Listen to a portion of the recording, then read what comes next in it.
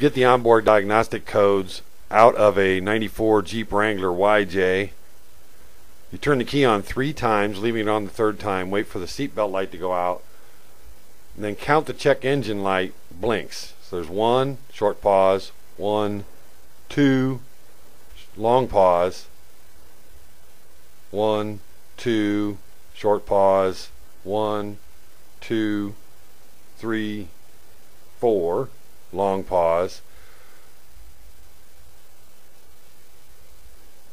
And then you go look up the codes. You can Google those, or I'll put them in the comment section or in the description section below.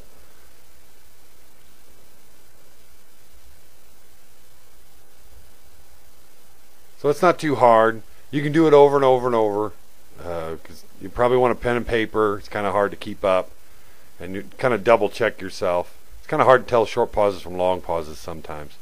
But I got plenty of Jeep videos. Make sure you check out the channel, subscribe, like, comment below, and if you found it helpful, maybe buy me a beer. There's a support this channel button on the channel page where you can buy me a beer with your Google Wallet. Jeep on!